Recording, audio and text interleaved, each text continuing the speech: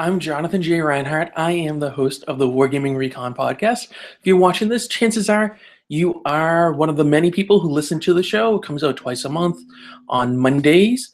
So this is a little different. First of all, the audio quality is probably not as good as usual because I'm not actually using any of my microphones.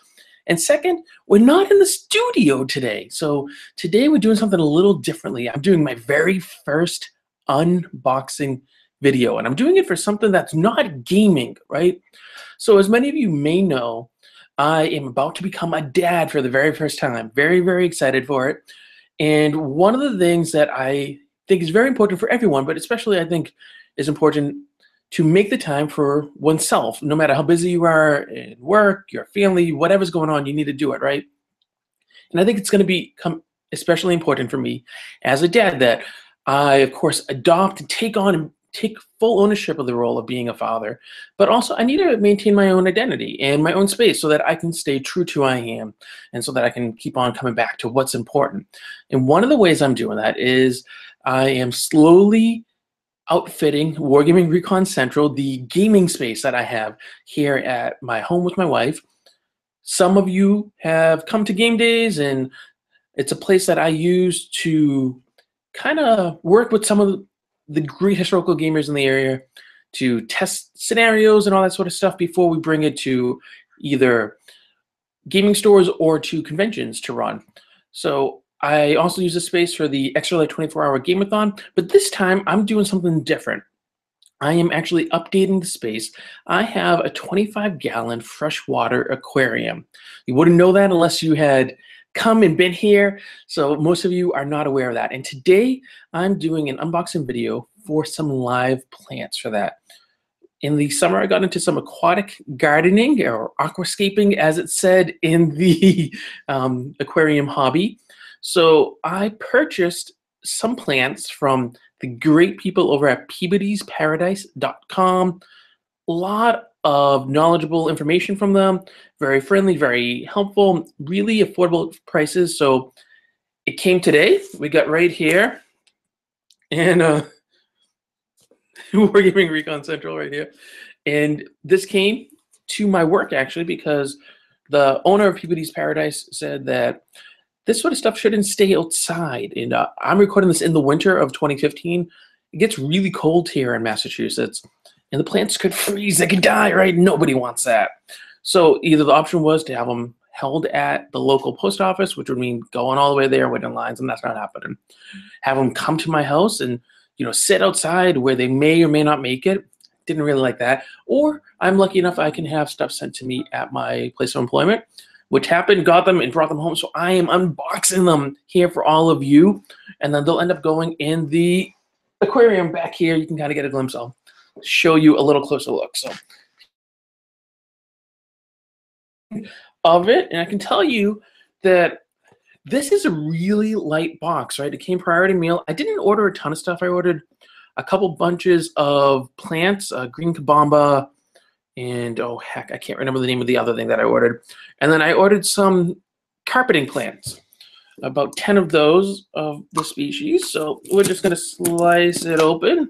Now I'm gonna lower this just a little so you can see. Here we go. It's nicely packaged. Just the right amount of tape, not too much, but not too little either.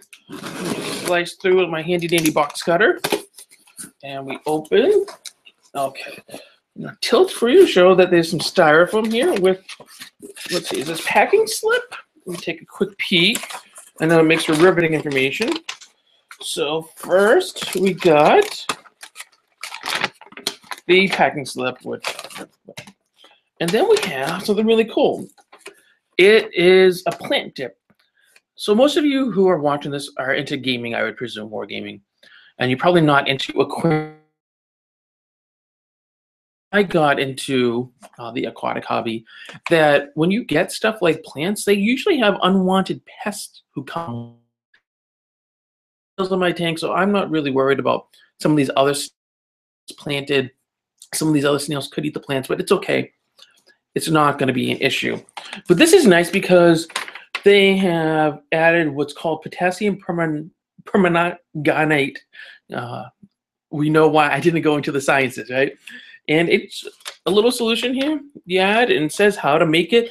And all I got to do is I dip the plants into it, and that should take care of any unwanted pests that come along. So let's move on, and we're going to tilt you guys back down a little. So we got, let's see, some newspaper and empty. And then that's really nicely packaged though, with the styrofoam keeps everything. The newspaper has the plants in it. So you can see, oh, it's a Wall Street Journal. Let's look. So, and of course, I don't know what my plants are, but we have this nice specimen. And you're thinking, he doesn't know what his plants are. How can he do such a hobby? Well, I got a lot of resources so I can look up things. This looks beautiful, nice and green. It's a little cold, but it'll be okay. And one of the other plants, and it just, again, a little cold, but that's to be expected because of the weather. But it's nicely packaged, it's sealed, and look at that. And something's written on it. I can't tell, mid-ground maybe? For anyone who, I think this is mid-ground, but you can see the plant, nice. And another one here. Oh, just nice roots on this. You can see all the nice roots.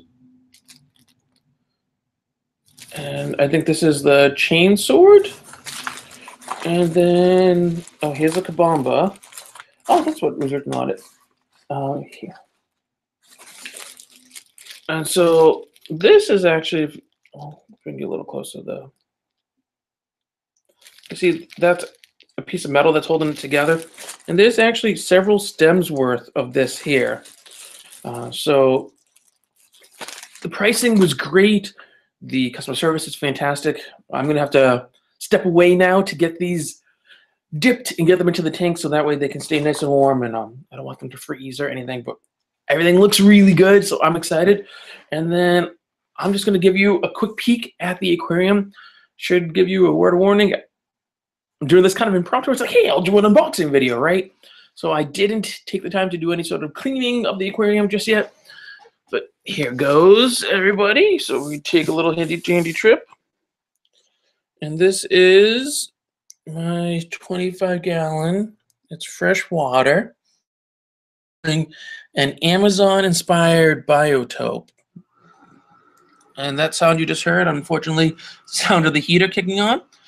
So you can see all sorts of stuff. That guy in front you happen to see is known colloquially as a cockatoo cichlid. He's from South America, Peru, I believe. And the little guy right here, an adorable Corridora. And then all the way in the back, you might not be able to see so well, is a school of cardinal tetras. They're one of my favorite plant species. So we turn you around in some really poor cameraman work, which is why you usually get me talking into a microphone and not doing any sort of video for you. But I just thought this might be a little fun, and I'm washing out. Sorry about that, people. So thank you for watching this unboxing video. Thank you so much to everyone at Peabody's Paradise. It's fantastic. I can tell you I'm going to do more business with you in the future. And if you haven't done any of this sort of stuff, if you're interested in getting into having an aquarium, whether it's freshwater, saltwater, if you want to keep coral, you want to do live plants, you should really check out this fantastic website and internet message board. It's called fishlore.com, FISHLORE.com. A lot of really knowledgeable and helpful people there. They're very friendly, non-judgmental. It's how I was able to get back into things. Then if you want plants, check out peabodysparadise.com.